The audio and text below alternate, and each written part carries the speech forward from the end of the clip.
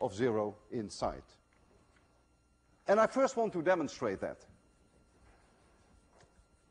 I have here something that is not a sphere. It's a paint can. It has some aluminum on top.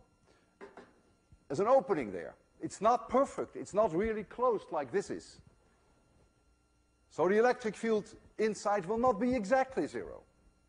But it will be very close. I must have an opening because I want to get in. I want to get charge, see whether there's any charge on the inside. So I must be able to get through. So I'm going to charge this one.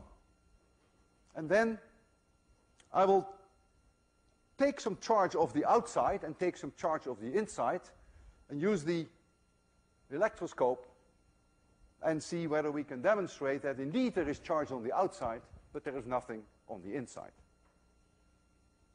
I will use the same method that I used last time when I challenged you to figure out how this works. This is this crazy message which we call electrophorus. Electrophorus. It's difficult to pronounce. Electrophorus. We have here a glass plate. I rub it with cat fur. Think about it again. It's a little problem inside the problem. Metal plate. I put it on top. I touch it. I get a shock. I touch it here. I touch it again. I get again a shock.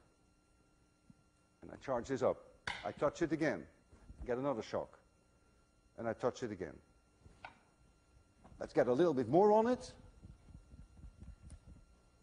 The charge on this plate is positive, by the way, that I create on the glass. I touch it. The charge on here is negative, not positive. Put it on again. Touch it. Okay. So I should have negative charge on there now. Here is a little test sphere. It's a conductor. I'll take some charge off from this side. Touch it. Boy, there's charge. There's no question. We agree, right? There's charge. Okay. Now I touch the inside. Let's hope that no sparks fly over. I touch it. Nothing. Seen it? Absolutely nothing. So there's no charge inside. The charge is on the outside, which is what I just demonstrated. So you see it in front of your own eyes. All the charge goes to the outside.